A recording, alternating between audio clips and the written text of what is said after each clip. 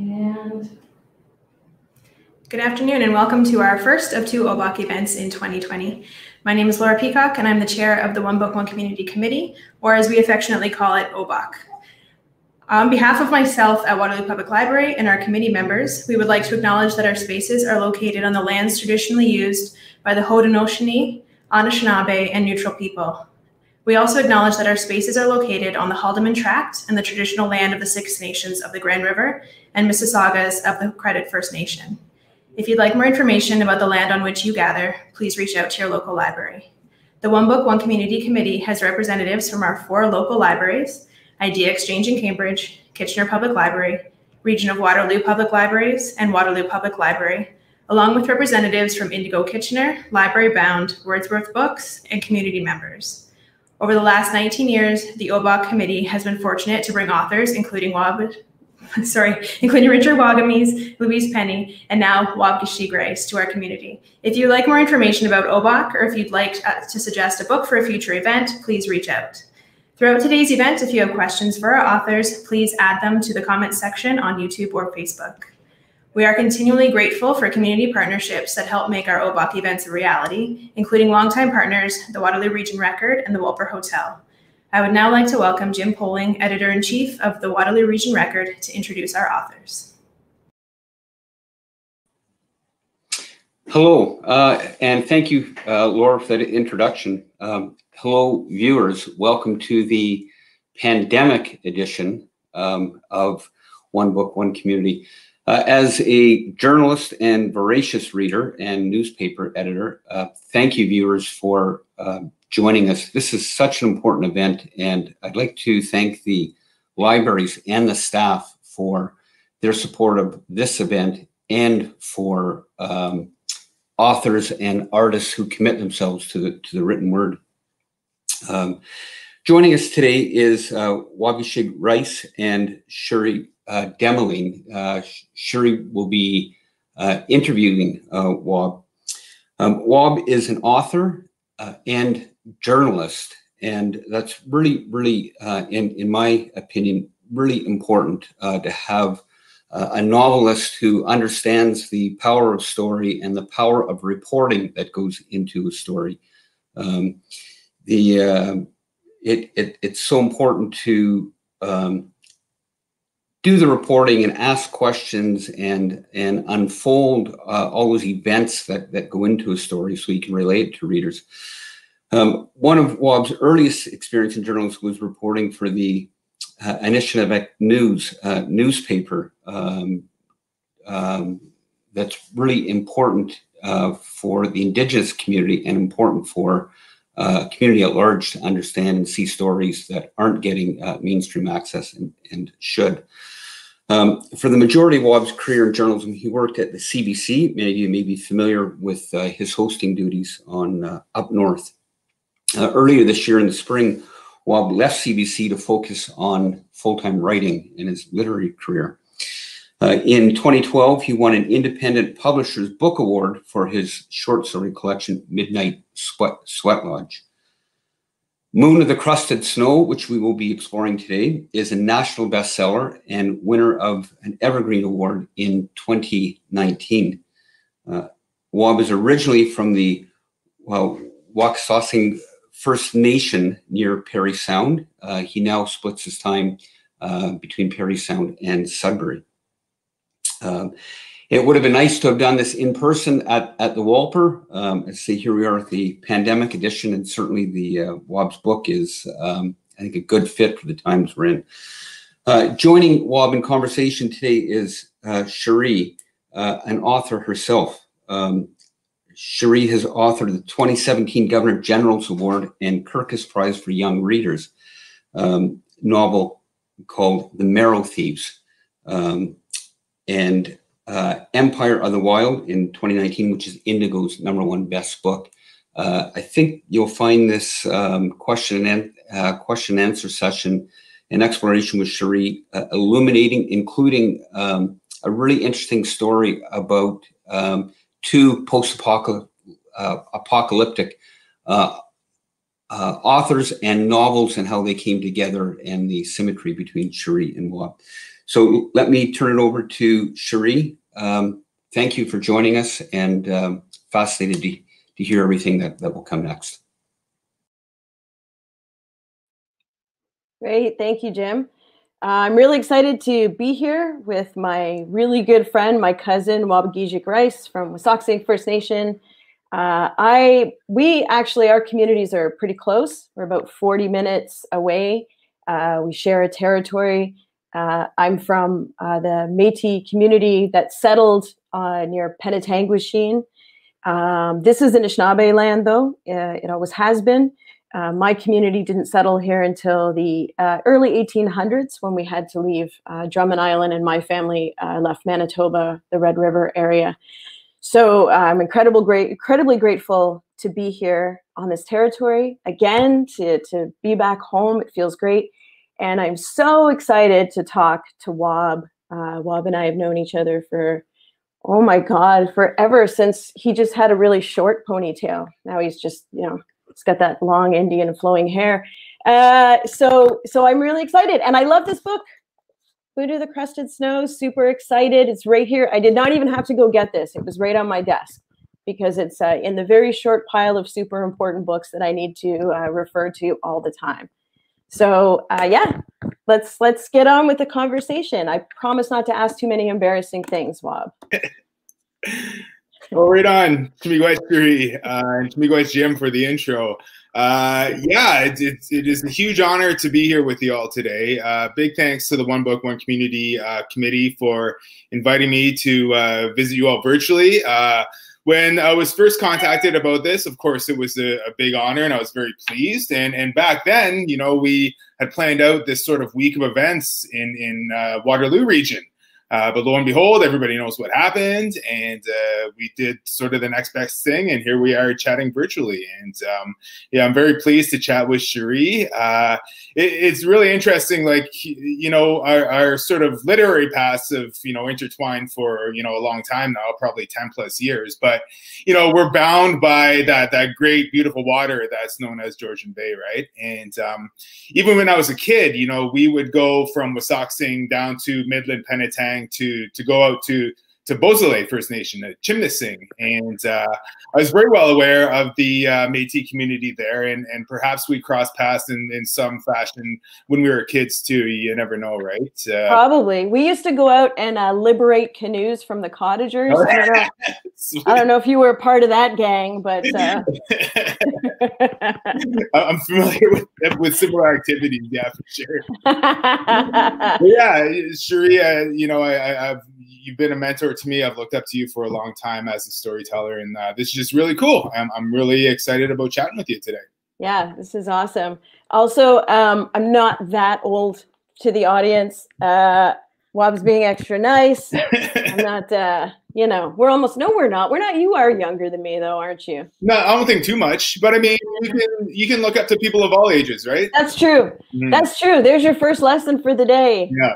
OBOC community. You can look up to people of all ages. I look up to Wab's kids. I don't know if any of you follow him on social media and you get to see these beautiful boys, but I saw the baby yesterday. I mean, I stalked Sarah, his wife, waiting for this baby. I don't know if she felt like the pressure from the cosmos, but I finally got to see the little bundle held up in front of me, and I just could not. It's a good thing that I am older and cannot have any more kids, because after seeing that kid, I was like, oh my God, so cute, I want one. So I will settle for hugging your boys. So about 5 years ago, you and I were in Banff together. Mm-hmm. About 5 years ago? Yeah, fall of 2015. Yeah. Yeah.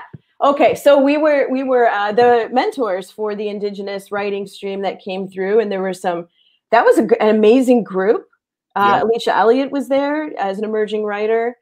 Lulu was there, yeah. Oh my God, everyone was there, and we had these beautiful elders, and we had this beautiful space. We were at the painter's house, and one day Wab and I were talking, and I said, Wab, what are you working on? And he said, oh, I'm working on this post-apocalyptic, like, Anishinaabe story. And then I immediately, like, the fear settled in, and I was like, he's like, what are you working on? And I was like, this post-apocalyptic Anishinaabe Métis story. And then we were like, crap, like we're from the same territory, you know, we have very similar backgrounds. We both worked for Anishinabek News. Yeah. And I was like, what if we're accidentally writing the same story? It turns out we were not. I wrote The Marrow Thieves. Wab wrote Moon of the Crusted Snow. Although I do find that in a lot of ways, they go together so beautifully. Absolutely. It's like our books are cousins too. Yeah, I totally agree. Yeah, I love that. But for Moon of the Crusted Snow, what was your sort of aha? Did you have an aha moment? What was the inspiration, or was it kind of a collection of smaller moments?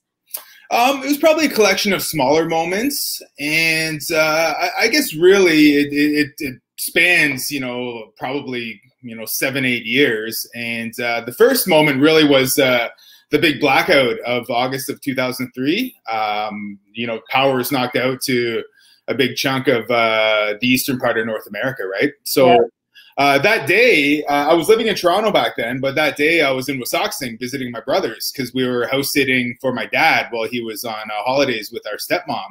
And power went out, and we're like, okay, that's kind of weird for that to happen in the middle of the summer, but not totally weird. You know, we'll just sort of play it by ear.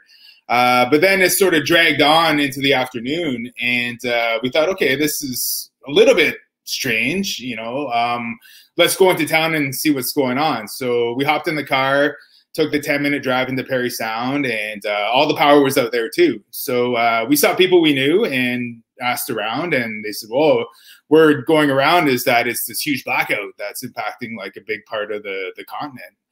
So we kind of had like a bit of a holy shit moment where we're like, okay, you know, maybe this is like the big one. This is sort of the end kind of thing. And, you know, there's like no social media back then. We didn't really have cell phones, so there's no way to tap in anyway because that would have all been blacked out. But we went back to the res, back to our dad's place, and just started making a plan. We're like, okay, what are we going to eat? Who are we going to connect with? You know, how are we going to get water, and so on. And it was like really comforting to be there. And to be with my brothers and to know which family and friends we could go to if this was in fact like a world-ending crisis. And it was really, you know, heartwarming despite, you know, the confusion and mystery around the whole moment, right? Mm-hmm. And then, you know, the power was out into the night, and then we woke up the next morning, it was still out, and we're like, okay, let's get our fishing gear together because we thought that's how we were going to have to eat from now on, right? Uh-huh. We have to catch fish out of Georgian Bay, and that's going to be, you know, our future.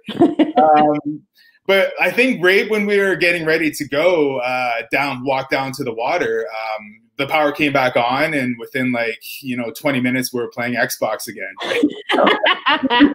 We like forgot immediately, but that always stuck with me. And then I went back to Toronto to go back to work, and from then on, I was like, yeah, if this ever happens again, the first place I'm going is up the 400 to Wasauksing. You know, I'm going to the res because that's really, it felt like the safest place to be. So that's where the idea of a blackout and a world-ending sort of outage came from. And then, you know, I've always been a fan of like post-apocalyptic and dystopian fiction. And, you know, since I was a teenager, reading books like, you know, Brave New World in 1984 and Lord of the Flies and so on. And then in a few years after that, after the blackout, I read The Road by Cormac McCarthy. And I really enjoyed it. I thought it was great. But I thought about, you know, our own experience of this glimpse of a catastrophe on the res and how our response was way different than what happens in the book. Like in the book, they essentially get up and leave and, you know, just essentially try to survive, you know, they're escaping, you know, chaos. But we, you know, my brothers and I were like, okay, let's get together and let's figure out how to keep our community going and so on. And I thought that would be interesting to explore in a book. And I sort of had that idea sticking with me for a while. And I just kicked some ideas around and brainstormed for a few years. And then when we met in Banff for that program, that's when I actually first started putting words into sentences in my room there. So, you know, those basically was how it all gestated and how it all came together. But it was really, yeah, it was inspired by being in my community and just having that knowledge of our history and, you know, our traditional skills and you know, ways of life really, and how I wanted to sort of document that and have a different approach to, you know, experiencing the end of the world. So that's how it all started. Absolutely. You know what? It's interesting that you say that, because my first reaction in reading Moon of the Crested Snow was I felt such a level of comfort, which seems like such an odd response to, you know, an end of the world narrative. Mhm. But I did. I felt so comforted. I was like, right. Because I mean, and you and I, Rebecca Roanhorse, like a lot of people, you know, in the Indigenous, the wider Indigenous community that write about, you know, sort of end of days, talk about, you know, the fact that this is not new. We've survived an apocalypse. We have those lessons. We know what to do. But it really hit home when, you know, just the daily work of, you know, Evan and keeping the community together and the family unit. Even I felt really comforted because things were happening and there's little kids involved, which is always like, you know, terror. But I just felt like they're going to be okay. Like their parents know what's going on. They're going to take care of them. We have those lessons. What was the theme or subject of the book that really required the most research, the most heavy lifting? Like for me, with the Marrow Thieves, I sort of wrote this first draft and I had this idea of what the world was going to look like, you know, with climate change and disease. And then my editor pointed out to me, because I think the Great Lakes, I had them empty. They were drained. And they pointed out, you know, if the Great Lakes were actually empty, the entire continent would sort of fall in on the tectonic plates, like it just couldn't sustain that. So I had to go and actually look up what would happen in this scenario. So you actually need science, kids, when you want to write a book. So for me, that was the part that, and it came after the first draft, but that was the research part. Did you have a lot of research to do, and what subjects was it for you?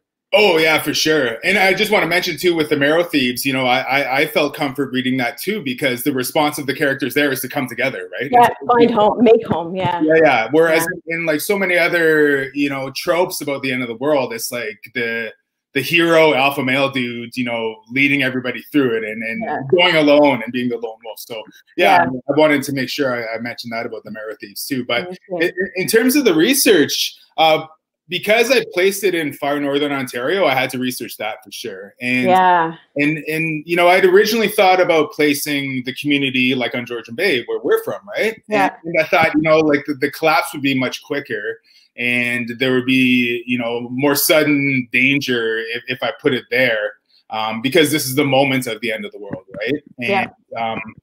And I wanted to sort of instill that that tension and that mystique of not knowing what happened and being sort of isolated and detached from the primary action to begin with. And that's why I wanted to put the community up north. So in that sense, I had to do a lot of research about that. And I'm glad Jim brought up being a journalist, because, you know, I've traveled to a lot of northern communities as a result of my CBC work in northern Manitoba and here in northern Ontario. So I had like some surface research done already because of, you know, the work I'd done in those communities.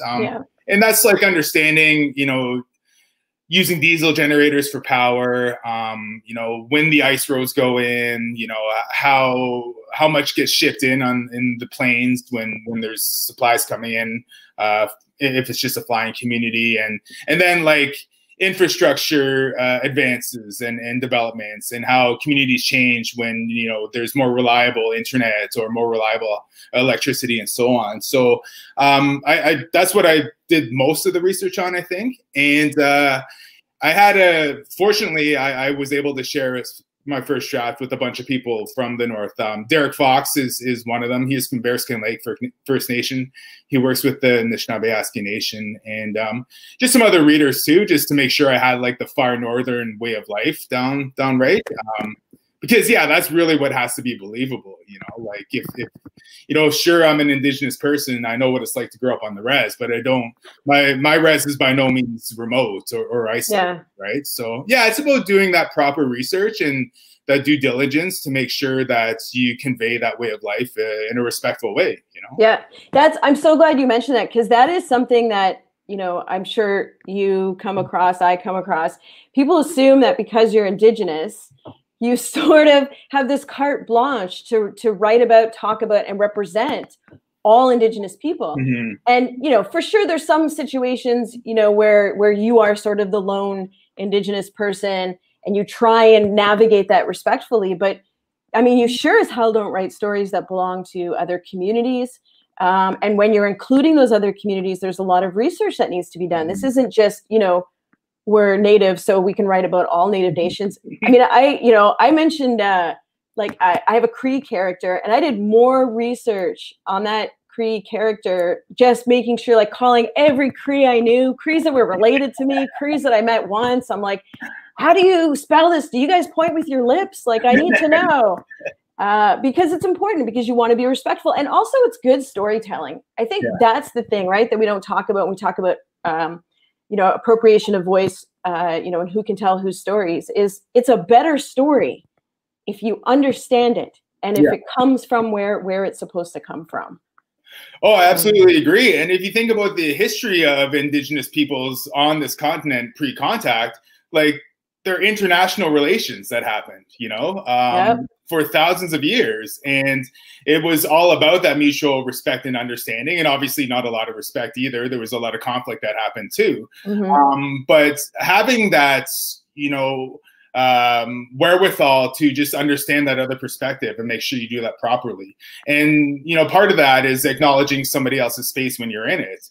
And that's happened forever on this land, right? That's what, we have this modern adaptation of land acknowledgements, but, that's about having respect for primarily the land itself, but the people who live with that land too, and that's what, Anishinaabe obviously ideals are that we understand. And, just having that care and respect for not only other nations, but also yourself, because you represent yourself and you have to carry yourself and your people in that good way, So it's all about those relationships. And I think that's really important for, I think, any storyteller to consider, but especially us as Indigenous storytellers, I think, have that responsibility to bring cultures together and also to raise awareness. Absolutely. And that's actually, I was going to ask you about that specifically. So I'll relate it to an example. So when Canada Reads happened, the year that the Marrow Thieves was involved, I think it was two years ago, I was doing a lot of, back then the world was open. So we were physically traveling to places to do promotions. And I spent a lot of time with a writer who's now a very good friend of mine, Omar El-Akkad, who wrote American War, who's just brilliant.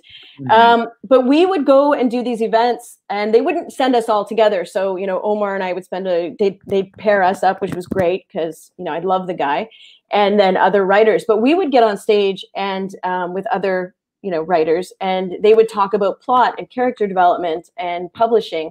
And my questions were about pipelines and genocide, and his questions were about war in the Middle East and terrorism. And we would get to the green room and we were exhausted. And, one time I just turned to him and I was like, imagine being a white writer. Imagine how cool that would be if you could just talk about stories. Yeah. Do you feel that? Do you feel that a lot? Is that still, a reality for us, that we have to have all these extra concerns and be able to talk about, politically, just this entire world outside of our stories? I think it's getting better. It used to be a grind. I know when I first started out and was doing that circuit and doing events, it was really eye-opening for me then, in that I realized me being present in a space for a lot of those people, a lot of the non-Indigenous people, was the first time they'd ever really encountered a real-life Indigenous person, Right. And that was their opportunity, they believed, to just ask whatever they wanted about, anything they wondered about Indigenous people or culture or history, anything like that. And I remember, I went to one festival years ago. This was for Legacy, my previous novel. And I did this reading, had a great, Q&A with the host, and just about the book itself, because the host had read it and so on. And then they opened it up to the audience. And the first question was, so what do you think about the Indian Act and what we should do about it?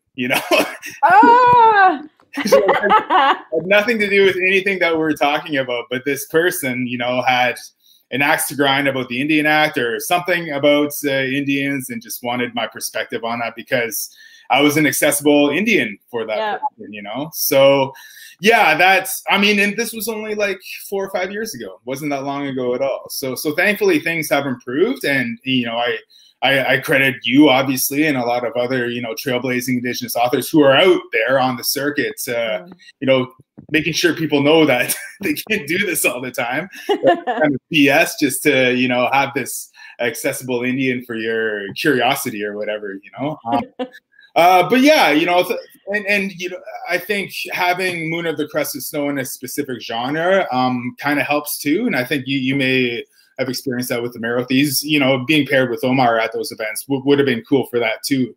But you know, it's not just like our stories that we write that are about trauma and history and the tragedies we overcome. Those are hugely important, and we need more of those stories coming out. But I think it's also a good time for us as Indigenous storytellers to flex our muscles in all genres as possible, you know, and that's why, you know, with Moon of the Crested Snow being speculative and post-apocalyptic, I have, you know, been getting more of those comments about those elements specifically, which is fun, you know, like, yeah, it's super fun. It's fun, you know? Yeah, absolutely. So speaking of other books, do you read other books? Did you read other books when you were writing Moon of the Crested Snow? I think the Marathis came out while I was going through some of the last drafts, which was great. But like as mentioned, The Road inspired it. Yeah. I can't remember exactly what the rest of the reading list would have been. But I think for me, like if I'm not looking at a specific genre, just studying the craft of literary storytelling is important. And reading all kinds of stories, you know, just to know how a line works or how a paragraph works, or just how, you know, different structures can be effective, and, you know, how a different writer will show something instead of telling something. So like, I can't think of anything else off the top of my head that I read specifically, but I think just being an active reader constantly throughout the writing process is really important. I'm so jealous. I can't read when I'm writing something, which is probably why I write like in a really short amount of time, just because I'm desperate to get back to reading. But I can read poetry because I can't write poetry, and I'm really friggin' jealous of poets because they have some of the most beautiful, profound work. And I'm like, I tried writing poetry once at the behest of our auntie Lee Miracle. Oh yeah. And then I gave her the poems, and she was like, "Great, thanks for trying. Please never do this again." Yeah, so I tend to read poetry, but I do agree to read voraciously, read widely, just, you know, consume as much as you can and really study the craft. Do you have a process that you write by? Are you like a mapper, or are you like a fly by the seat of your pants guy? What do you do? Well, I'm definitely a mapper. And I think that's just because it could be because of my journalism background, you know, just structuring everything out, and you know, having worked as a journalist, there are formats to each kind of story you do, right? Whether it's print or TV or radio or web. And I think that was ingrained in me, and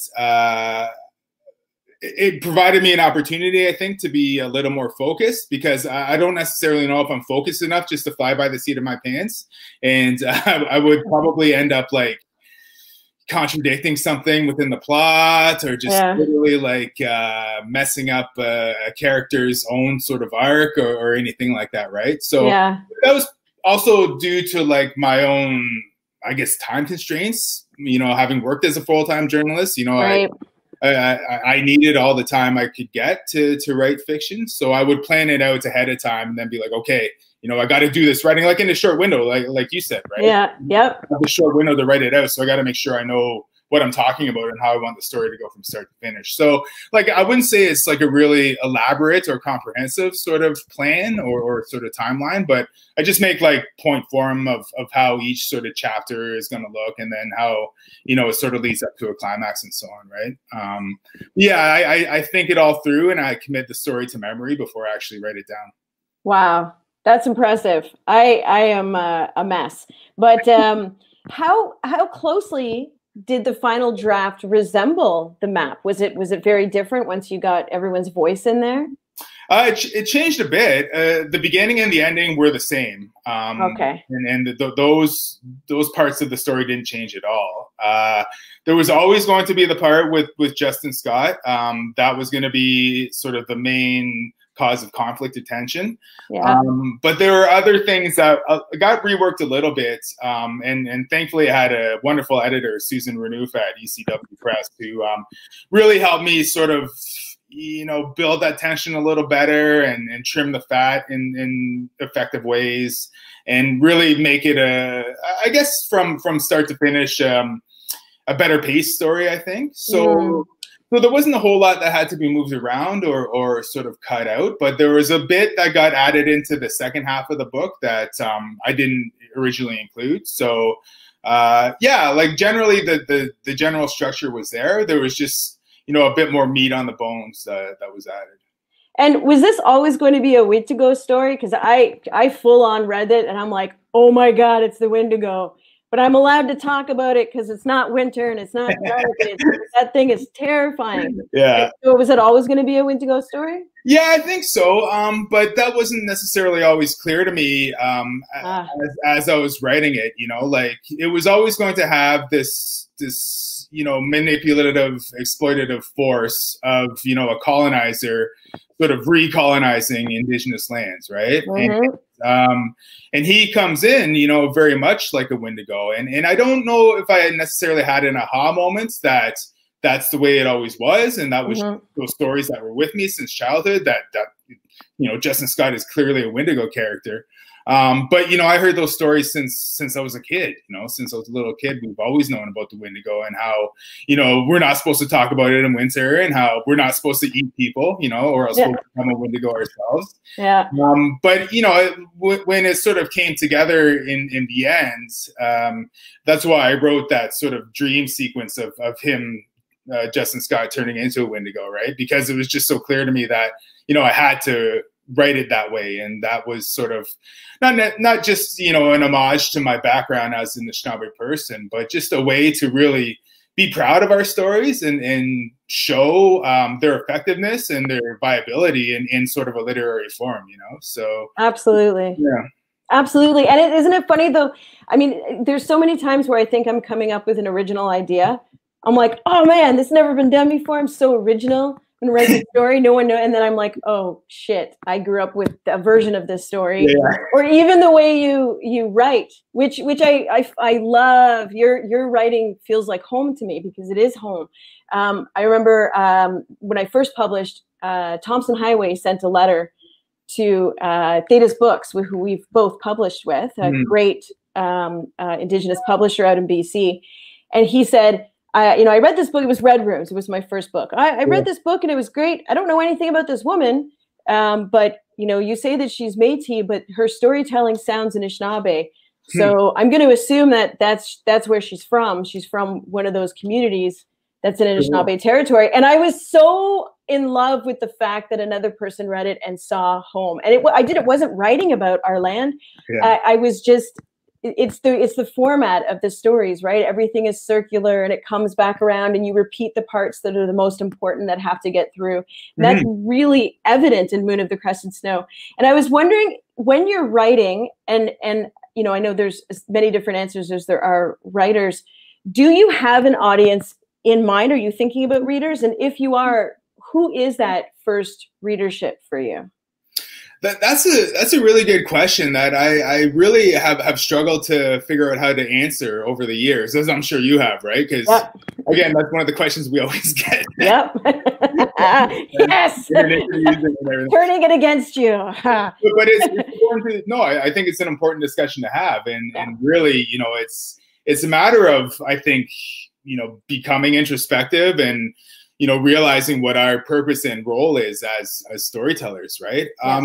So I sometimes have a hard time answering that because I don't really know. But what I would say is, if I'm representing myself as an Anishinaabe storyteller and I'm writing about Anishinaabe things, like, I'm first and foremost accountable to the Anishinabek Nation and to my community and to my family and my fellow citizens or residents or whatever you want to say of Anishinaabe people, right? So I guess in that sense, that's who it is, because I want to do those stories properly. And if I'm going to, document those stories that we, have been in our community since time immemorial and that are ingrained in us and me and you, even though we may not realize it, if I'm trying to do those justice in the written form and document them and sort of immortalize them in some weird way, and like, as long as paper's going to last, right? Yeah. I have to do it properly, and I have to make sure that I don't do any harm to the stories themselves, to the people that I heard them from, and to the people that are going to hear these stories down the line, right? Yeah. And I guess the second part of that is, you know, who I want to receive them, and that is primarily, I would think, you know, fellow Anishinaabe people to see themselves represented in that. But I also come from a settler background too. You know, my mom's lineage goes back to the UK. So in that sense too, you know, I'm thinking about, you know, non-Indigenous people who are going to read these things and what they're going to learn, and what they're going to do with that knowledge and those stories, and how those stories can essentially bring people together, I guess, in some ways. So, you know, like, and again, I bring it back to ECW and Susan, who made sure that I made it a proudly Anishinaabe story.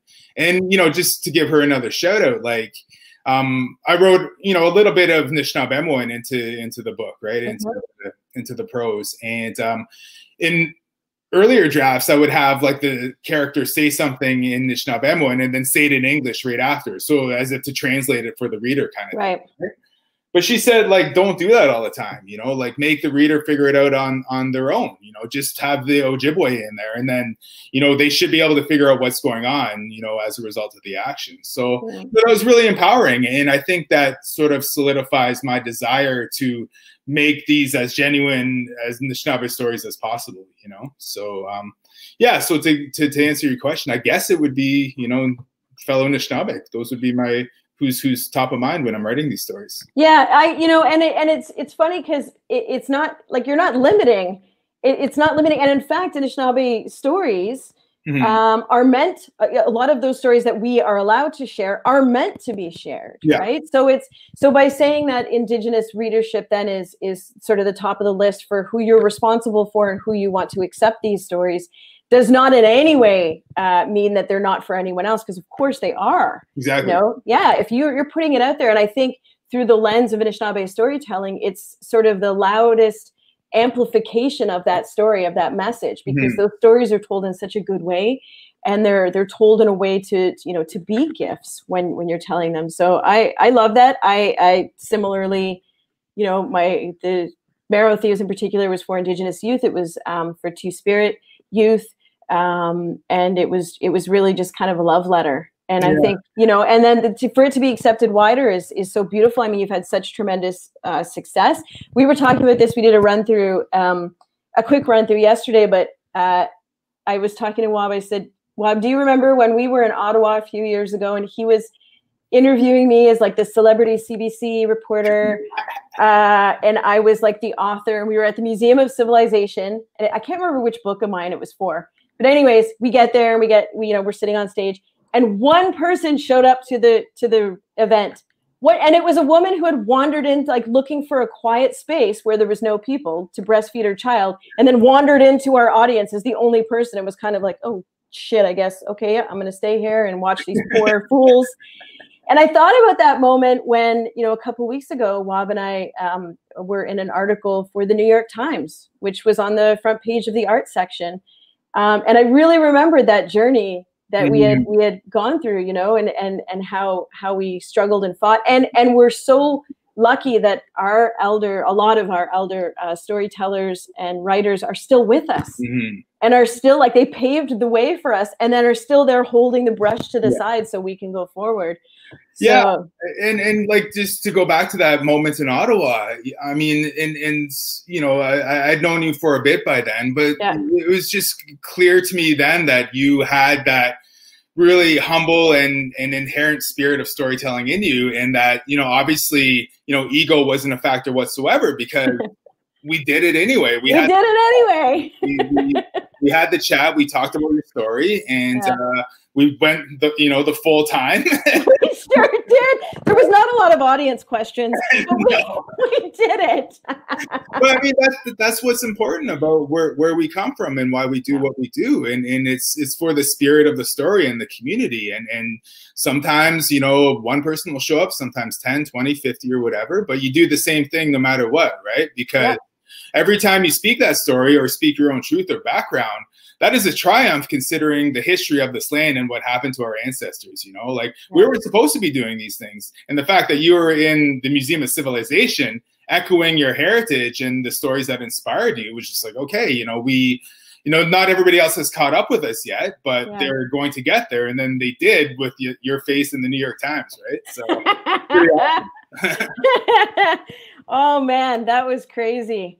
I wanted to talk about, and we were chatting before about the hunt, because the moose hunt for my family is starting in a couple weeks.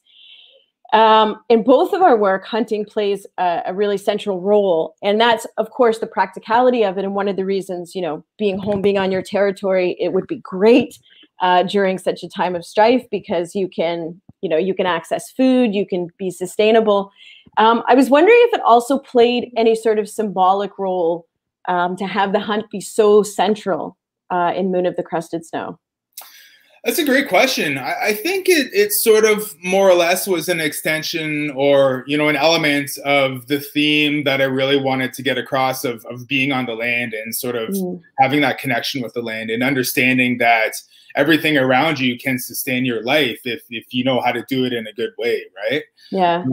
And having, you know, I haven't been out on a moose hunt in a long time. And, you know, I obviously I'm not going to go this year because things aren't working as they usually do. Yeah.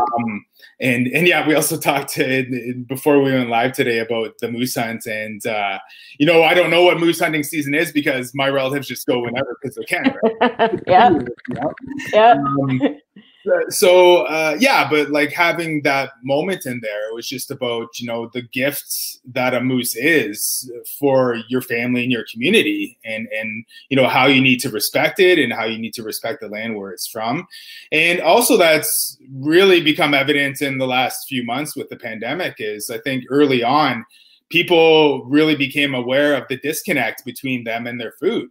Because we saw that panic buying happening at the grocery stores, right? People weren't sure how much food was going to last. And I think even in a city like Sudbury, you know, most people here are reliant on food that gets trucked in from somewhere else. Yeah. And if that supply chain, you know, goes funky, then how are people going to eat if they don't know how to go into the bush and get food or medicine or whatever they need from the land, right? So yeah, those hunting moments were just an extension of having, you know, the characters out there in the land and just really being themselves as Anishinabek, but being good stewards of the land and respecting it, and having the land in return respect them, right, and sustain their lives. So yeah, that was just one part of that whole theme that I think I wanted to get across. And I loved that it was positioned, the hunt was, you know, the first way that we see Evan, the first way that we understand the connection and the ability. And it was so, again, it was that comfort. It was, okay, now we have a protagonist we know is going to have to walk a really tough road.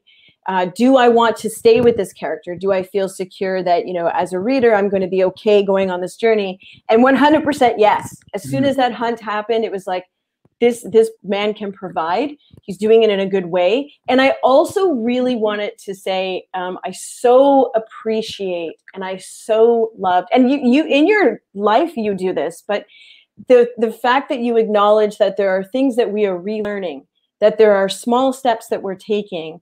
You know, when you're learning the language, I know you're on social media, you know, you talk about it, like relearning that language and you know, not having an arrogance about it. And, you know, the characters are relearning and taking small steps and acknowledging that, you know, you don't have to be perfect. You don't have to be fluent. You don't have to be, you know, have all the knowledge to be valuable, to be beautiful, to be a part of that community. So that was really important. Was that something that you consciously did, or was that sort of self-reflective? Probably both.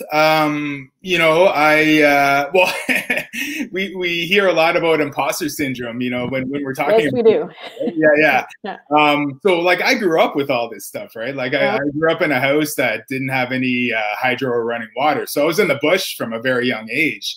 But, you know, I left the res to go to university when I was 19 to go to Toronto, and I've been an urban person ever since. So I've lost a lot of that. Like I don't maintain many of those habits, like hunting, as I mentioned, or fishing or medicine gathering as often as I probably should in the bush. So, you know, to write about that stuff, I think, and to have a lot of people read it, it sort of was an attempt at self-motivation to try to reconnect with these things. You know, if I'm going to be this, Indian facing guy, outward facing guy, I should, keep up with these things. But I mean, I'm so fortunate that that's how I grew up. And, even, like my mother wanting, as a white person to raise us in the culture, on the reserve, that was ingrained in me from a very early age. So, but it is like a humbling journey for everybody, even like the language speakers I know who I would consider fluent would never call themselves fluent. If they're second language speakers, they call themselves learners still, right? Yep.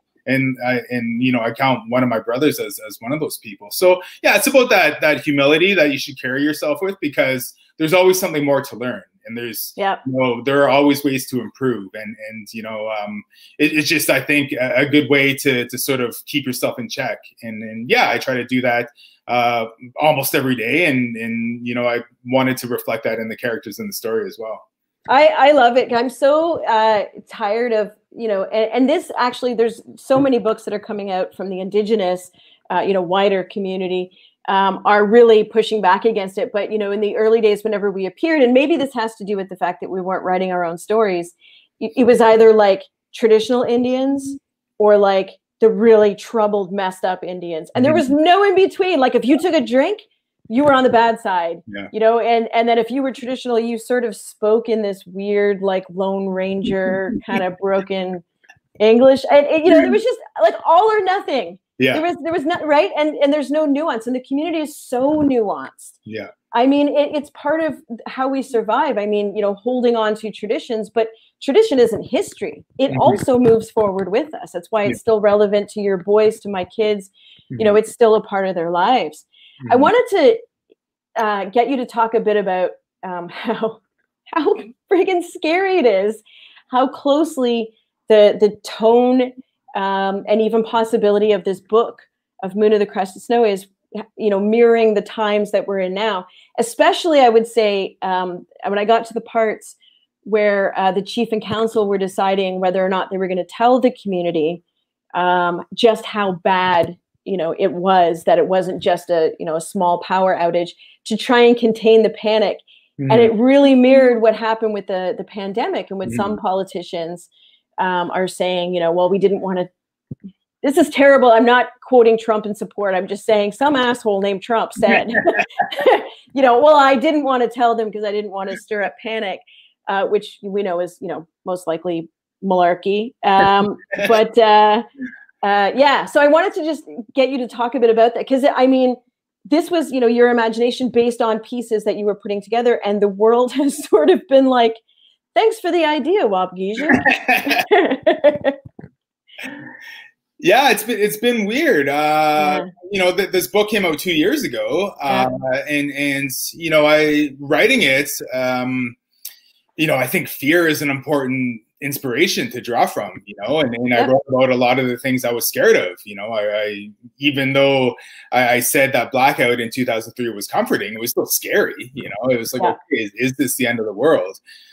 So I really tapped into that. And for a while when I was writing it, like in the years after we were at Banff, it kind of infects your mind a little bit too, because every time the power went out, I was like, oh shit, here we go. This is it.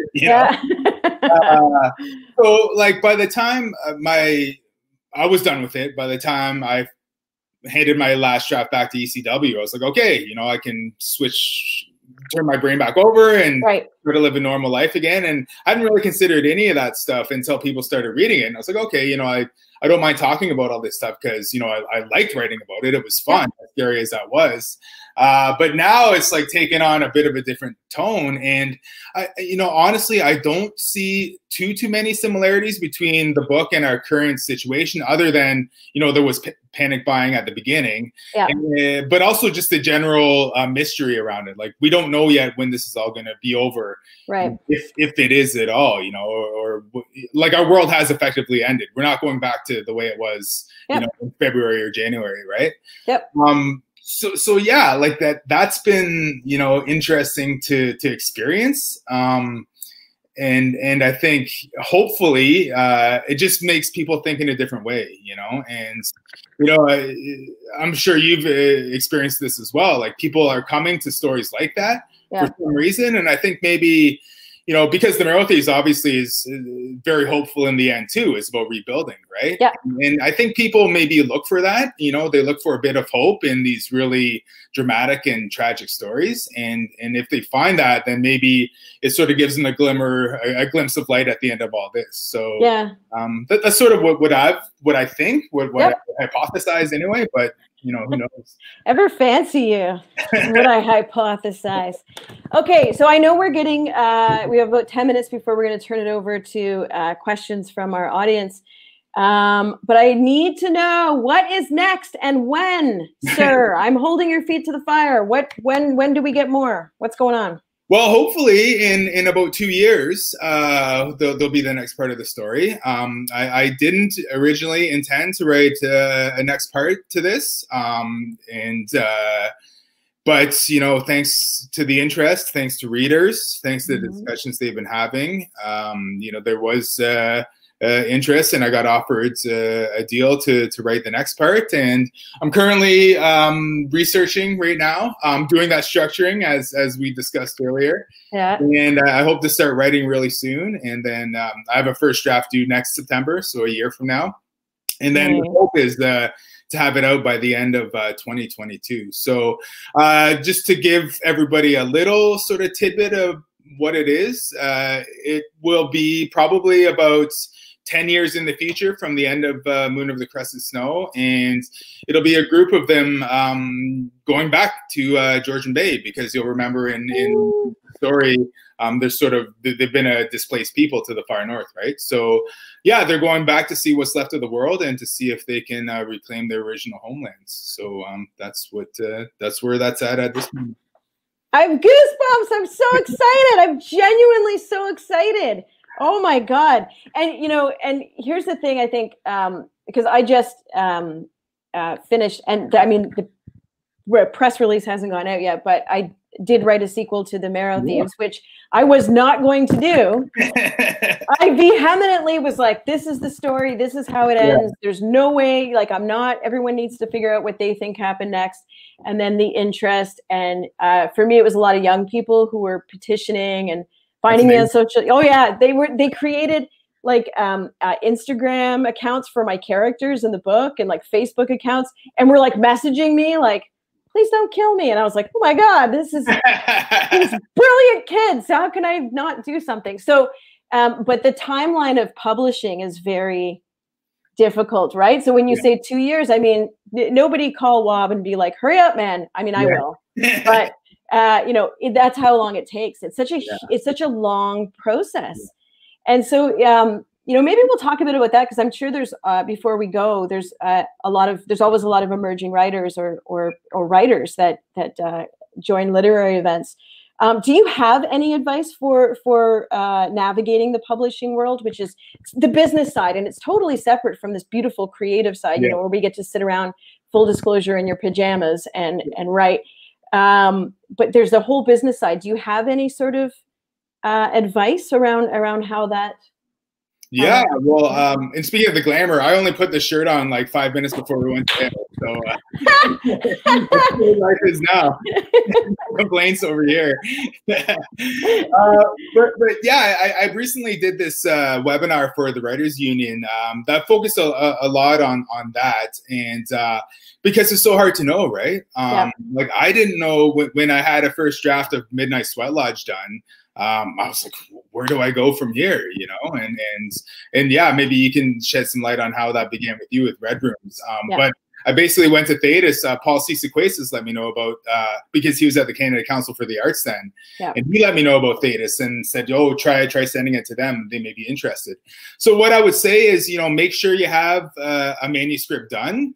Not a lot of publishers will take, you know, an idea on spec if you're just starting out. So make sure your story is finished. Make sure that, you know, it's as polished as possible, you know, keeping in mind that, you know, the final product won't end up the same as it began, because it will be edited for the better, you know, like an editor will help you make it a better story.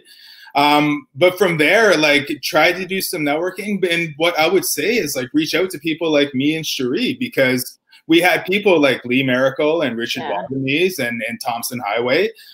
We were fortunate enough to be able to confide in those people, and they very generously offered us guidance on where to go and what to do and how to navigate this weird publishing world. Because, you know, like most other institutions, it can be a hostile place, especially if you're a person from the so-called margins, right? Yep. So, you know, I don't want to speak too much for you, Cherie, but I know this is how you operate as well. Like, we always, you know, want to hear from aspiring writers, and we're only too happy to offer whatever advice you know, we can share, you know. So, because it's like it's hard to know where to begin, and like with Red Rooms, like, how did that start with you?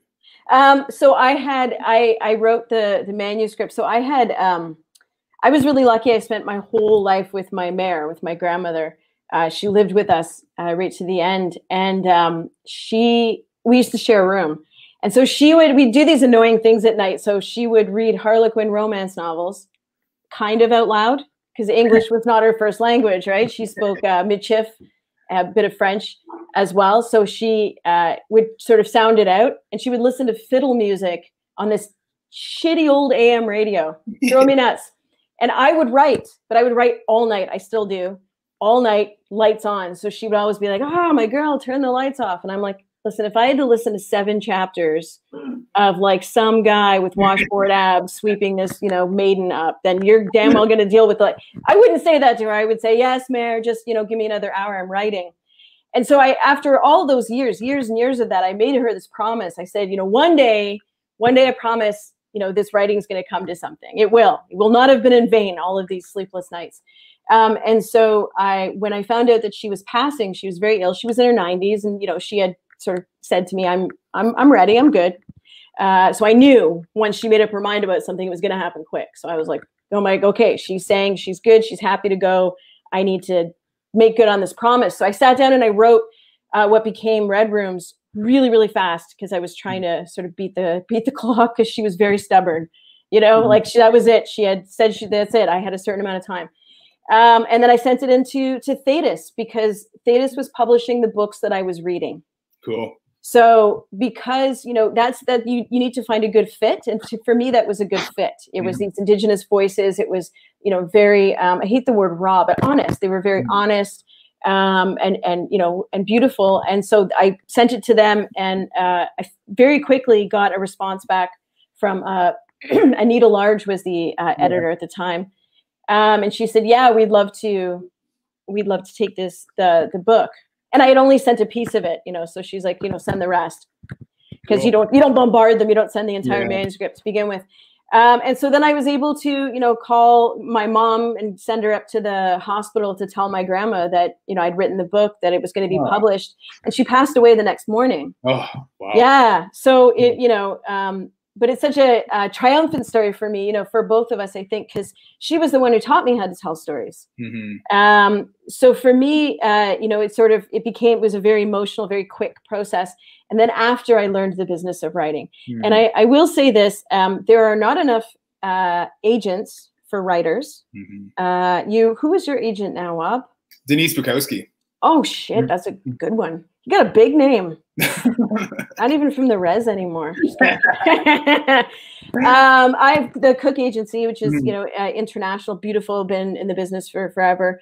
And honestly, if you can get to the point where, you know, you can start looking for an agent, I would advise it.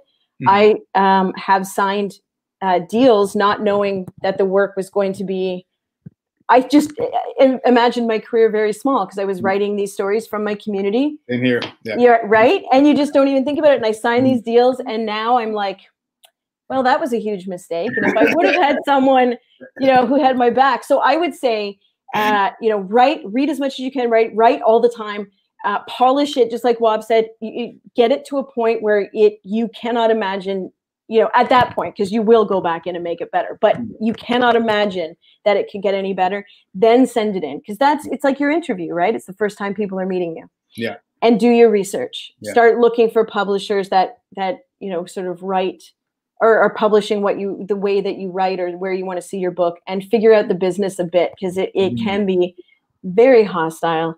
Yeah. And very unfair, especially to creators a lot of the time. So you just need to take care of yourself and each other, right? Mm-hmm. Like if somebody, honestly, if something were to happen, you know, with Wob and Adil, I'd be there. They would have to call security, right? Like that's my cousin. And also a writer I really, really respect. And so, you know, we as a community try and look after each other, yeah. right? It's tough. Yeah. It is tough. What is your favorite part of the whole process, sort of from like the idea to the awards? Because I can say that to you now. The idea to the awards. What is your favorite part of that whole, you know, process? I really like sharing it with people, having it out there, you know, and having people read it. Because it starts as just this 1 or 2 line idea in your head, just this maybe an image before it really becomes those words. That idea of a word, you know, and it grows into this thing that, you know, keeps building and building, and eventually you feel confident enough and you feel like you have, you know, a fully formed story, and you write it down, and that's like a whole long process too. And then, you know, if you're fortunate, you get a publisher on board, and then you work with an editor. But then when it's all done, like holding it in your hand is great, because it's like, oh, wow, this started as just an idea. But just having people read it and going out to meet people and talk about it is really cool, because different readers have different interpretations, you know, it resonates with different people in different ways. And I think, you know, that's when I really sort of understood just the power of art and how it can really bring people together, you know? So yeah, that's probably my favorite part, is just sharing it with people and talking about it with people. Have you had where people, you know, there's so many brilliant scholars right now, especially from our communities, where people sort of send you those notes where they're like, so the symbolism of this aspect of the book really, like fully, like straight up, academics find my work so much more symbolic and meaningful than I ever intended it. Like I'll write a funny story about a cousin, and they're like, oh, the symbolism of that relationship and the way that they, for example, liberated this canoe really talks about colonization. And I'm like, yes, that's fully what I intended it to be. These are not real people. Have you started to get like sort of academics that, you know, going through your work? And yeah, and you know, there was one really good example. I can't think of what it was, but I was like, okay, you know, yeah, go with that. Right? That sounds awesome. Review, you know? I said that too. People are like, what do you think about this? I'm like, that looks like a friggin' A+ to me. I mean, no one's going to say you're lying. I'm not going to say you're lying. Go for it. Oh, man. So I guess I want to make sure that we have time for people's questions. Do we have questions, Great Administrator of OBOC? I don't know. That's a little bit more of a there we go than any one of us need. Before we go to some of the questions, I just have to say that myself and my colleague who are here working on the behind the scenes pieces, we have laughed so hard during the last hour. Cool. The amount that you two clearly enjoy each other and enjoy talking with each other is just fantastic. So thank you so much for that. Our pleasure. Yeah, thanks for bringing us together. Yeah. I'm so happy to. It's worked out really, really well. And especially because originally when we started talking about what these OBOC events would look like, I mean, at that point, Cherie, you were living in Vancouver, so there's no way this ever would have been possible at that point. So, you know, time is interesting. So we've had lots of really, really positive comments come through, just thanking both of you for being here today and commenting both on how much they love the book and how much they've really appreciated the discussion. We've had lots of questions too. So some we can post directly on the screen so everyone watching will be able to read along, but some of them are a little bit too lengthy, so I won't be able to completely post them. But since we kind of were talking at the end about the writing process, one of the questions we received was, since you knew the ending going in, and this was directed to Wob, since you knew the ending going in, did you struggle with how to get there? Any times you got stuck with how the story would proceed? And if so, how did you get past that? Yeah, I think, you know, I did have this sort of resolution, and, you know, I had this moment, you know, for those of you who read the book, you know what happens. And so that was always going to be there. And I didn't necessarily feel totally hung up on just getting there at different points. But there were moments when I wondered about the sort of believability of the whole story. And Cherie touched on this earlier with the research you got to do, right? So, and this is a part that has to deal with earlier on in the story, when Justin Scott shows up, right? You know, that was always going to be a key part of the plot, as I mentioned. You know, there was going to be this great sort of terrorizer, essentially, who comes in. But I thought after a while, you know, I was sitting down to write it. You know, I started writing in September 2015 in Banff. And October rolled around, and you know, I was like a few thousand words in, or I don't know how far in I was at that point. But I started having serious doubts because it was coming up to Justin Scott's arrival, and I really wasn't sure if that was believable. And I thought, if that isn't, then I got to ditch this altogether, because nobody's going to want to read something that doesn't really make sense or is that believable to them. So I was living in Ottawa at the time, and my wife Sarah and I, this was pre-kids obviously, so we went to a Halloween party, and I just started chatting with some dude there, and because, you know, I was writing this post-apocalyptic story, the end of the world was all I was thinking about, so I must have really been a fun guy to chat with back then.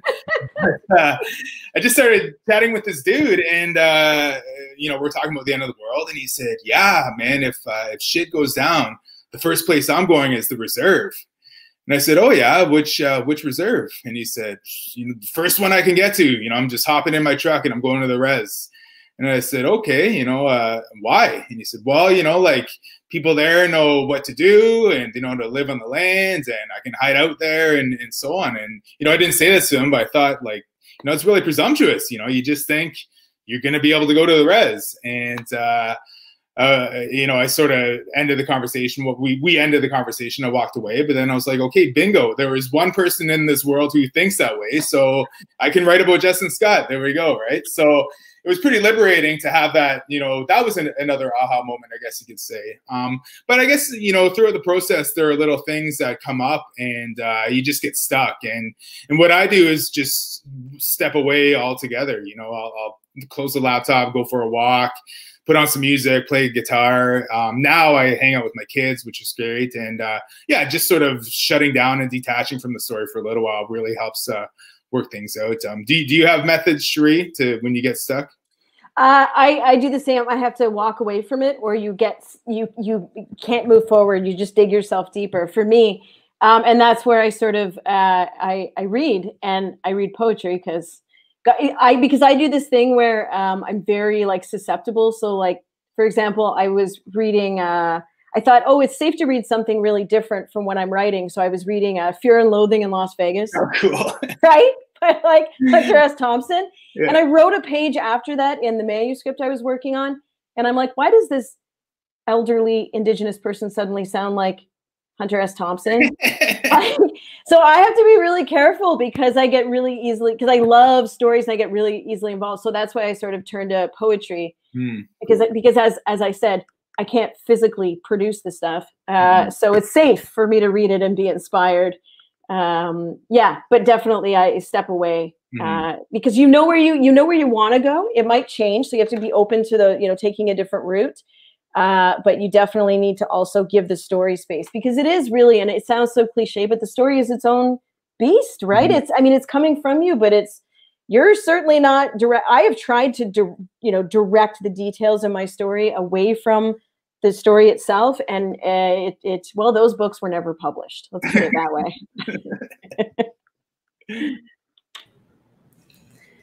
All right, so we've had a few questions about the Scott character and kind of what he represents being an outsider coming in, whether he represents the personification of evil, having the Wendigo piece come in with that.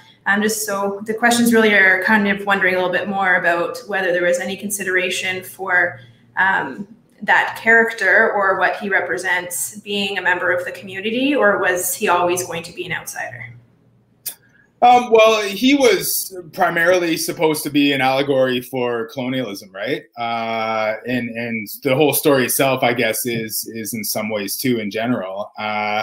And he's primarily the antagonist, right? The main antagonizing force in the story. And, you know, often when you read, I guess, typical stories in the canon about disaster or, you know, world's ending or so on, it's usually set up as, you know, like people versus the chaos around them, or people versus the land and that survival. But I think with this story, you know, the people were very much well suited to carrying on with just being on the land. And if the power never came back on, you know, there would be some casualties, but eventually they would be good, you know, because they had been doing that for years, decades, centuries prior. And you know, I think the story wouldn't have lasted that long otherwise. So primarily, yeah, he was the antagonist. He had to come in that sense, but also, you know, as an allegory for colonialism, he represents, you know, exploiting people once again, you know, and already displaced people. And we see that, you know, happen everywhere nowadays, people in the North especially, you know, like they've already been removed from their homelands and they're sort of confined to these quote unquote reserved spaces, but their traditional territories continue to be exploited for resource extraction, you know, whether it's mining or forestry or whatever else.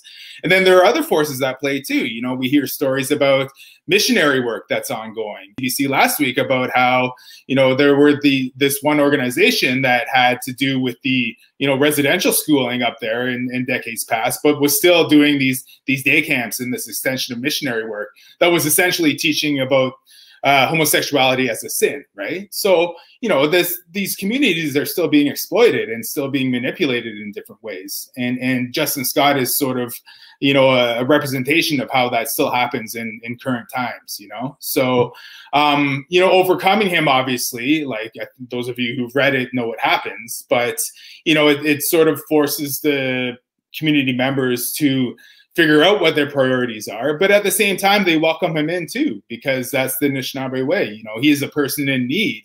And even though he has bad intentions, you know, they can't just turn him away at that point.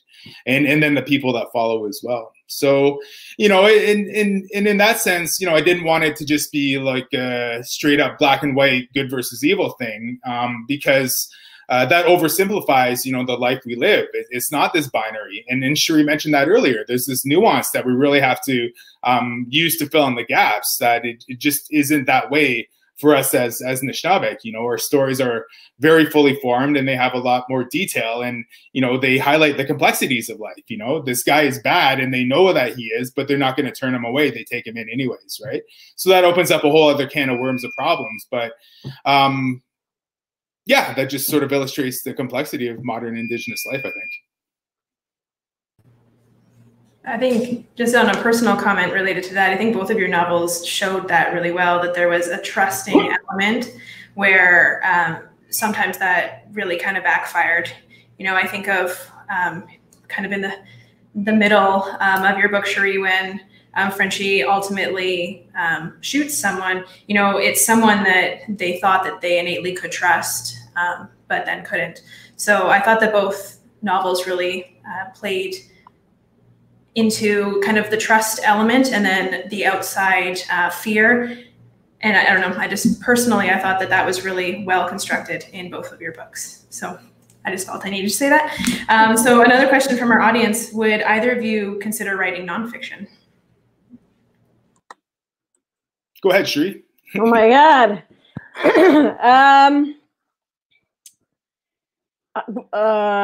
Wow. I've never even, I have not considered it, obviously. Here's what I think. So much of what I'm writing is based in the truth. So, you know, the Marrow Thieves is just residential schools, and that whole phenomenon moved into the future a little bit. So that we can have a discussion about it from our perspective and from a position of strength, because, you know, and this sort of is the theme throughout, that, you know, even if we're on the run and even if we're makeshift, you know, sort of coming together and having a home, we still are in the position of power on this land, not power in that sort of Western sense, but, you know, power within ourselves, not over anyone else, but that no one then can take that position over us. The fact that, you know, there's still language and there's still stories is a triumph. And you know, Empire of Wild is about just that. It's about missionaries and resource extraction companies and how they work in tandem. You know, because you have to first get the people to be disconnected from the land in order to get the approvals through the process to do extraction work, to do resource extraction and mining, say, for example, that you have to sever that connection of the people. And the way to do that, one of the ways that we know has been, you know, semi-successful, has been to send in missionaries where they then preach that, you know, poverty and strife in the communities is a result of worshiping false gods, not colonization. Ignore that part. It's because you know, aren't in talking to Jesus in this house and you're out on the land, which is, you know, sort of pagan. So those are very real issues and circumstances. And so I write about them in a fictional way, but, you know, I can't write fiction without so much of who we are in it. And you know, it's like, so when I was learning stories, my grandmother, it was sort of like this. There were some stories that had to be told back exact. So, you know, that I knew where we came from, that I knew, you know, how we got from Drummond Island, the fact that we are not original to this land, that this is Anishinaabe land that we're on, and, you know, that they welcomed us because we came from our community, that I know all of those maps. Those were the stories that I had to know exactly. And the other ones were that I had to understand what the lesson was, what the teaching was. And then I had to weave my own basket to carry that lesson in. So the basket is woven of words, right? So my whole experience has been taking those teachings, those lessons, the important things that make us who we are, and finding a way to carry them in a way that allows me to share it and keep it safe. So all of my stories are that basket. So I think there's already so much nonfiction in there that it really hadn't occurred to me to do nonfiction. Plus, I don't know that I'd be any good at it. I'm not very, you know, unbiased. I'm pretty, also, I swear a lot, which you can get away with in fiction. I don't know about nonfiction. What about you, Wob? You gonna write your memoirs? No, not memoirs, I don't think. Because I think that'd be kind of boring. I wouldn't be excited to write about myself, quite honestly. But I think, like, I can't remember if it's Hunter S. Thompson or somebody like that who has a quote that's along the lines of, fiction gets closer to the truth than journalism ever can. So that's what, you know, what you just mentioned reminded me of. And I think as fiction writers, we're able to, you know, take those realities and, you know, take some, not necessarily liberties, but, you know, construct them in a way that can be a little bit more effective. And I think of a recent great book that I read that does this really well is Five Little Indians by Michelle Good. Oh yes, yeah, it's up for the Giller. Yeah, Giller. Yeah. It's a fictional account of 5 residential school survivors, and it follows them all the way through life. And you know, there are some great stories about the residential school experience in the sort of modern nonfiction canon, but you know, by using fiction, you can really get into some nooks and crannies that nonfiction may not necessarily be able to. And I think Michelle does that really excellently in that book. But for me, like, I basically spent the last 18 years doing nonfiction every day as a journalist. So, and you know, not in a literary sense at all, but you know, I dealt with real life stories every day, and I think I would eventually at some point, you know, try to write something nonfiction. But for now, you know, I'm kind of want to take a break from doing interviews and transcribing them and writing about them, right? So yeah, maybe in like 5-10 years time, but not right away. Hold him to that. Come back in 5-10 years time and be like, where is it, bro? Yeah, it's now on the record, so. Okay, we have a question that actually goes to both of you. Now that you've both revealed that there are sequels coming for your novels, just wondering whether how you approach kind of the writing of a sequel after the first books were so successful. Is there greater pressure, more confidence in what can actually be accomplished within that story? Yeah, that's a great question, especially because I didn't plan on writing a sequel, right? And I spent like years thinking up this story, you know? So now I have like a year and a half basically to dream up a whole other novel of the second part of the story. So that's where the pressure is, I think, about actually doing the work. not necessarily about it being received or you know, how it'll do once it gets out. Like, all I can do is my best, you know, and you know, I have to work as hard as I can to create a good next part to the story. So yeah, as I mentioned earlier, like it's a whole lot of research at this point, and you know, then the writing comes. But you're much farther along, Cherie, in terms of your sequel. Yeah, yeah, it's draft 1 is done, and man, was that an exercise in terror. So I've been so lucky. The whole reason I wrote YA was, you know, someone mentioned to me that if you write YA, there's a very slim chance, but it could happen that your book could end up in schools. And so I thought, well, I wrote full disclosure. I mean, I wrote the Marathis in a fit of anger and frustration, right? Like and just this overwhelming sense of, like, you know, we were dealing with so many young people, you know, who were deciding they no longer wanted to carry on in our communities. And, you know, so we were having these crises that were happening. And I was, you know, and then there was this discussion that was happening whether was residential schools really genocide? Like, it was a question put forward. Like let's have a civil discussion about whether or not we tried to wipe out your entire community. And I was so frustrated and angry. And I sat down and I, you know, wrote the Marathis from that place of truly love. The anger was based off how much, you know, profound love there is in and for and of our communities. But it was sort of, that's how it was done. And I thought, no one's going to read this because it's like the most, you know, sort of, it hit as close to the truth as I could get it. And so I thought it was, you know, very difficult. And I thought, well, whatever, at least I got it out of me and I can sort of carry on. And so I don't know, because it happened in that very specific way. I was like, how do I replicate that process of, like, me angrily up for 20 hours straight? Turns out I just needed to watch the news, and it was fine. I was like, oh, right. Yeah, no, that's colonization still happening. I'm good. Let's do this. Let's go. But it was terrifying because now schools have taken the Marathis. It's replaced To Kill a Mockingbird in a lot of school districts in Canada. And now down into the States, it's part of curriculum from elementary to university in some areas. And so I had to turn off that part of my brain that rationally knew that this book meant a lot to people. And I'm grateful. It's its own, again, it's its own entity. It's done with me.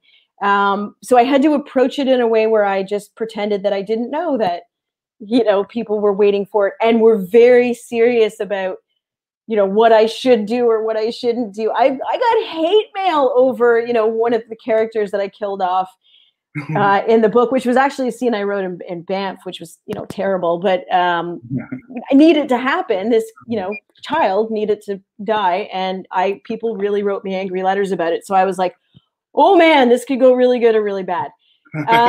But I did the thing where I was like, this is it. I'm not writing a sequel. This is a story. But when the readers respond in that way, and especially, to be honest, Indigenous youth, if I'm going to be honest and say that I'm not just a Canadian writer, that I am of, for, and by my community, that my responsibility lies with my family, my extended family, and you know, everyone who is a part of this land, then if I'm going to say that, I'm going to go, like you said, if you're going to live and present yourself in that way, then you have to recognize that there are responsibilities that come with it. That you're not just a Canadian writer, and so you do have those responsibilities. So it's the short answer is terror. It was not like, oh, this is going to be easy, and this is what I'm going to do. It was like, holy shit, what have I done? I can't believe I agreed to this. But also, I don't know, Wab, if you're sort of at the very beginning, but it's also kind of nice because you're like visiting old friends. Yeah. Right? Like, I wrote a whole other book in between, and I'm like, oh my God, there you are. How have you been? Yeah. Well, and the other thing too is, like, you become so emotionally invested in those characters. Like, I agree with you. I feel like I owe readers who love the first book a second part if they want it, right? Yeah. But I owe these characters that I've created, you know, an extension of their lives, you know, because, you know, they do mean a lot to me as well. So it's cool to have that opportunity. Absolutely. Is that your baby I hear? Yeah, they just went and picked up Jequis from school. Oh my God, I love them. Jequis. Okay. Is he like, no, I'm not coming on your Zoom, Dad? He's just taking his shoes off. He might be up. We'll see. All right, good. I'll virtually pinch his cheeks. So, Cherie, you kind of answered this question a little bit in your last response, but we've had lots of questions about how much of yourself lands in your writing, and some questions specifically for Wob about how Evan is potentially based on him, as he's the father of 2 children, 1 at the time of writing. So we're just wondering how much of yourself goes into a character, or yeah.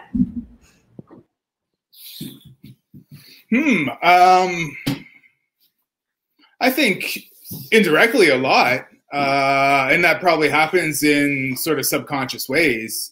You know, people ask me a lot if Evan is based on me, and he's not at all. You know, Evan Whitesky, I mean the protagonist in Moon of the Crescent Snow. But you know, he's everything that I value in a good community member, and he's inspired by the people that I grew up with who do good things in their communities, right? And the people, you know, I want to sort of emulate. So I think, yeah, it's about being a good community member. and sorry, the junior kindergarten is running around here. It's also, yeah, it's also that. It's thinking, hey, just leave him alone.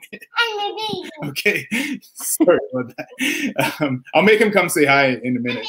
But yeah, you know, for me, it's just about making characters that I, you know, aspire to be and would like to be in terms of the good ones, right? So I think that's where that comes from. I think, you know, for me, I didn't see Evan. I was able to, you know, sort of keep you and Evan separate until it came to his relationship.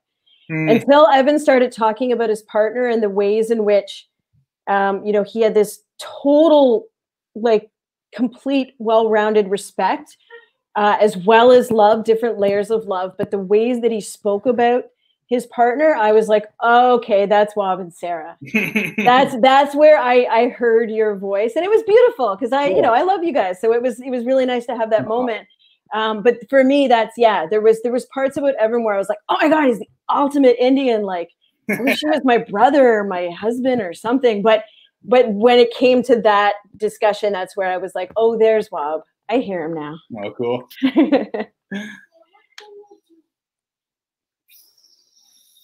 Oh shit! Should I answer? How much of me is in my characters? Hopefully none, because they're all really good. And people have asked me this too, you know. And there is this assumption. So one book that I wrote, Red Rooms. Some of the characters were, you know, street involved or involved in the sex trade industry, and you know, just coming from diverse backgrounds and experiences. And I read an article about me where it was, you know, basically saying like how great it is that someone could come from, you know, this horrific background and achieve writing a book. And I was like, I lived in the suburbs, dude. This isn't me. Like, I thank you for thinking that it's, you know, as horribly realistic as, you know, to assume that I have those firsthand experiences. They are, you know, experiences that I researched and are stories that were given to me to push forward. Yeah, there was just sort of this assumption, which I took as a compliment. I mean, I'm like, wow, thank you. But you have to have, and I think I love that you say that it's your characters are who you aspire to be or who you look up to, because it's the same for me. Even the villains, I have to say I love writing a villain. I don't know, I love writing the hell out of a villain. And you know, you make the trick to a good villain is don't make them two-dimensional, first of all, but make them truly believe. And I got this from Scott, from Justin Scott, was he truly believed that he was doing the right thing, that these Indians were lazy, that these Indians couldn't hunt, they couldn't take care of themselves, and they needed him. As wrong as that was, as much as he was the burden, he really honestly couldn't see it. And it made for a compelling villain where you can understand that he's passionate about this. He is doing the right thing. And so in a way, I mean, you're so happy at the outcome, but you're also like, man, at any point, did he doubt it? Did he, you know, was there a moment? Was there, so even the villains are people I sort of like, man, I wish I could have that kind of conviction. I can't even, like, you know, go do 20 sit-ups a day. I'm like, I got no willpower whatsoever. Yeah. Frig. We have one more really quick question before we go. Both of you are storytellers, and there's a question about the artwork that you put on your body and how that artwork represents stories, and if there's any stories that you would be willing to share about your tattoos. Maybe a little bit. Like, that's Wasauksing. That's the island. That's, you know, where I'm from. But also, that's just, that's just a W for Wob. That doesn't really mean anything deeper than that. Like, you know, there's like a Sweatlodge and like the 4 directions. So, oh well, and obviously this is a Norval Morrisseau piece too, right? So yeah, for me, it's paying homage to background in a lot of ways, but also having a cool design on you and appreciating the artwork too. But yeah, stories are attached to that naturally. You know, you talk about where you were when you got it, you know, both geographically and at that point in your life, emotionally and mentally, and so on. But yeah, I guess we both. We're such stereotypes. Like, yeah. We're from the same area. I don't know if you can tell. We're very different. My favorite is when Wob and I go somewhere and we both identify as half-breeds, and people look at him and then they look at me and they're like, really? And I'm like, no, I swear to God, we are. Sometimes you get like, wait, this direction. Sometimes you get like super high cheekbones, like stereotype, and other times you get like, it's like rolling the dice with genes, right? Right. my brother. This is a total aside, but my brother and my cousins used to tell me that I was adopted because I was the only really fair one with, you know, and I believed them for years because they're like, look around you. Who do you think belongs here? And I was like, oh my God. Anyways, tattoos. Yes. So I wrote all the time when I was young, all the time. And my mother, in an effort to get me the hell out of the house, maybe I was annoying, I don't know, used to be like, get the hell out of the house, go ride your bike, go down to the lake, go do something, go visit your cousins, please. And, you know, enough. And so I would go out, but I would always have a pen with me. And so I would, full disclosure, just go somewhere and write. And if I didn't have anything to write on, I wrote a story on the bottoms of my shoes because they were white soles once. And then rode home with my feet turned this way on my bike, and I fully crashed. So don't do that, kids. But then I would write on myself. I would write and then come back and sort of transcribe it. So it started very early of me just, you know, just being what probably looked like a really crazy kid walking around with words on me. So it wasn't a big change. And I think most of, you know, my work is an homage to, you know, I got typewriters and another typewriter. Oh, here's Fear and Loathing in Las Vegas. Oh, nice. I have a Anais Nin, Charles Bukowski quote. A lot of it, and this is an Anais Nin quote, living in every cell. And then I have like my Dotem, my clan on here, and these are the newest ones. Nice. With the books. I don't know. It's kind of becomes an obsession, and it is a story. And it's marking. And I think that's the part of, you know, there's 2 parts to being a storyteller. One is, you know, the part where we do this, where we share and we, you know, publicly carry stories. And it is our responsibility to carry stories. And I wish we had more time to talk about adaptations, which we will find time. But, you know, about how you're responsible then. You make those stories, but you have to then carry them as far and as well as you can in a good way. So that's part of the responsibility. But the other part of it is marking time, right? So creating maps, so having signposts and reminders, and even those kinds of, and I think this is where it becomes important for Indigenous readers. If you're walking down this hall, say, you know, and right now it's kind of a dark hall, our responsibility is to mark time so we know the distance we've come, so we never forget how far we've come, and to knock windows into the darkness, especially for Indigenous readers, so that we can see a little ways forward. And that's what a good story does. And so marking time, you know, I think for us, you know, Wob and I continue to collect ink and we continue to write. It's just a part, it's an outward expression of that journey moving forward. It's a very lofty way to say we like tattoos, but there you go. All right. Well, thank you both very much for your candor, for sharing, for all of the laughs and the great discussion today. We've all really appreciated it. All the comments today have been just so positive about the two of you and the relationship that you have and how much they've loved your books. So thank you both so much for being here today. I just want to remind all the viewers that you can join WAB again tomorrow night in conversation with Jessie Thistle, author of From the Ashes. And thank you all for attending. We hope to see you back here tomorrow night, but that's all we have. So until next time, everyone, happy reading. And thank you again to our authors for being here with us today. Thank you. Thank you. Thanks, everyone.